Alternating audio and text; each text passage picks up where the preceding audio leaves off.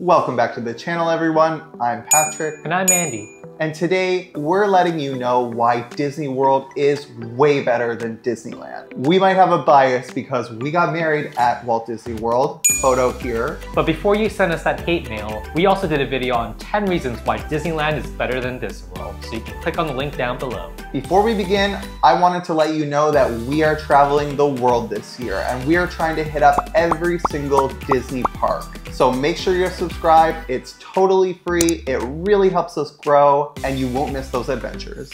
Number 1, the entertainment.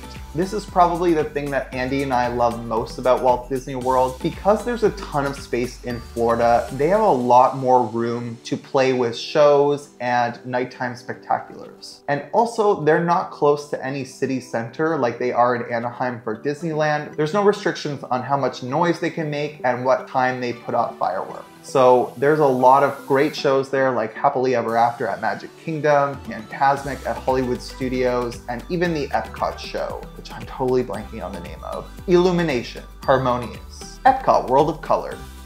Maybe one of those will be it. Yeah, they're the same thing. Wrong. He was so wrong. And not just the nighttime spectaculars, but they also have a lot more land for shows during the day. So things like Frozen Ever After and Indiana Jones Stunt Show. Those types of things that you wouldn't get at Disneyland because they're so limited on space. Because of the space restrictions, things like Fantasmic, which are both at Disneyland and Disney World, are very different. So Disney World, they have this gigantic set just for Fantasmic, and you can really get an appreciation for the show and the scale of it. Versus at Disneyland, it's much, much smaller. As well as Patrick mentioned, we actually went to Disneyland on a weekday. So we saw 0 fireworks during our entire trip to Disneyland. Versus when we go to Disney World, we'll see fireworks pretty much every single night, except for Animal Kingdom because of the animals there. Number 2, Disneyland might have more rides per capita than Disney World, but Disney World has a lot of new rides. So you have Flight of Passage in Animal Kingdom, you have Tron roller coaster in Magic Kingdom, Tiana's Bayou Adventure is opening, and you also have the best Disney ride of all time, Guardians of the Galaxy Cosmic Rewind. Number 3 is theming. Yes, Disneyland does a great job with theming, but because of their space constraint, sometimes it doesn't really feel like the new parts that they're adding into the park fit into the overall theme. An example of this is Galaxy's Edge at Disneyland. He built the Adventureland, Tomorrowland, Fantasyland, etc. And then they wanted to add Galaxy's Edge, so they didn't know where to put it, either in DCA or in Disneyland, so they just said, let's just throw it into the back of Disneyland. Versus parks like Animal Kingdom, Hollywood Studios, they really knew exactly where they were going to put Pandora, they knew exactly where they were going to put Galaxy's Edge, and it really fits into the theme of the park. So you can go into either of those parks and really see that connection. Number 4, transportation. So yes, it is Disney World and they need transportation, but the way in which they do it there is super cool and it kind of feels like a ride in and of itself. So you have the Skyliner, which is a cable car that takes you between Epcot and Hollywood Studios, as well as the Riviera Hotel. You have the buses, which go all throughout the resort, and you have boats. So there's a boat that takes you from a hotel to Magic Kingdom. There's boats that take you from hotels to Epcot and Hollywood Studios. And it's just a really cool feeling to be at a theme park and then take that type of transportation somewhere. Some people describe the monorail or the ferry to Magic Kingdom as the first ride they'll ride for the entire day. So that's such a cool feeling to just know that, before you even get into the parks, you're already on a quote-unquote ride. But pro tip, yes, the monorail and the ferry boat is super cool, but if you want to get to Magic Kingdom quicker, take the bus. It drives up right next to it. Number 5.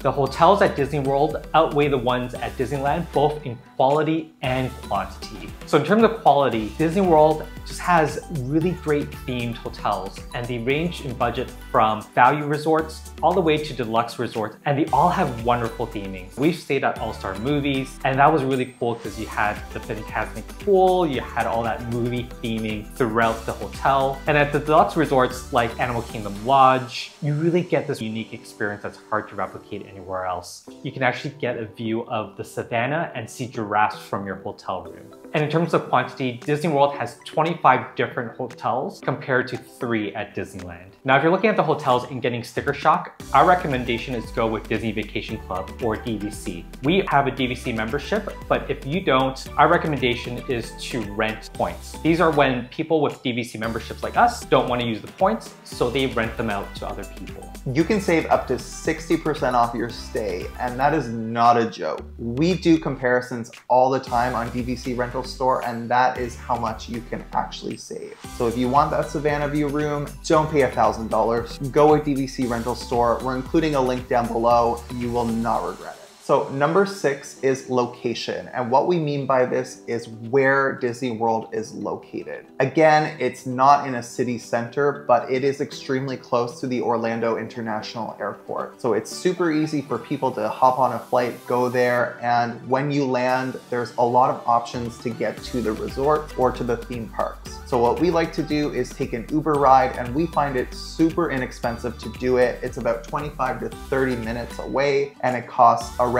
$30. Now, if you compare that to our trip to Los Angeles a few weeks ago, we actually paid $90 for an Uber ride to go to Disneyland. Number 7. While this isn't a theme park, it is one of the best shopping experiences you will ever have at a Disney property, and that is Disney Springs. Disneyland has downtown Disney, but we were quite shocked at how small it was. We had budgeted half a day to visit downtown Disney, and we probably walked the entire thing in an hour. So Disney Springs, on the other hand, is much bigger. There's tons more restaurants, a lot more entertainment, a lot more shopping. There's an AMC movie theater, there's a bowling alley, and best of all, there is a brand new drone show that is completely free for all guests, and we cannot wait to see it. We hear amazing things. Number 8. The prices in Disney World are generally cheaper than Disneyland. Examples of this are the 15% transient tax that gets charged for any hotel room in Anaheim, which you don't get at Disney World. The sales tax in Florida is also cheaper than the sales tax in California. And when we looked at food prices in general, we looked at a few staples that we always get when we go to Disney. Things like Dole Whip, our morning cold brew at the Starbucks on Main Street for both locations. When you looked at prices for both of them, they were actually 5 to 10% cheaper in Florida than in California. And while 5 to 10% might not sound like a lot, when you have a large family and the vacation costs thousands of dollars per person, 5 to 10% adds up really quickly. Number 9. This is an obvious one, but it needs to be stated. Disney World has 4 theme parks versus Disneyland's 2. Now, while that comes with its cons, like getting around and needing more time to be there, you can have a whole vacation, spend 10 days there with your entire family, and still not see everything in the theme parks. So comparable to Disneyland, Disneyland is very similar to Magic Kingdom in Disney World, and Hollywood Studios is very similar to Disney's California Adventure. But then on top of that, you have Animal Kingdom for all those animal lovers in your family, and you also have Epcot, which is a fantastic time learning and traveling the world in just one location at World Showcase. Disney World is more of a vacation destination, and it's really accommodating for families.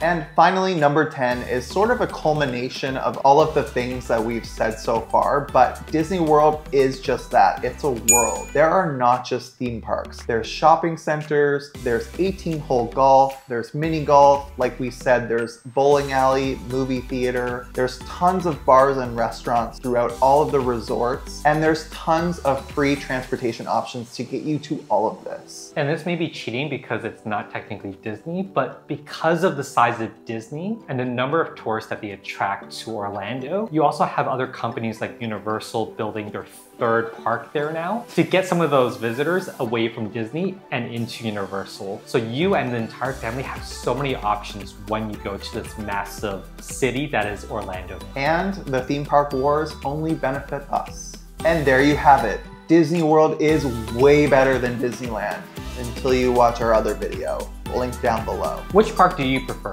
Disneyland or Disney World? Comment down below and let us know. And with that, we'll see you on the next one. Bye. Bye.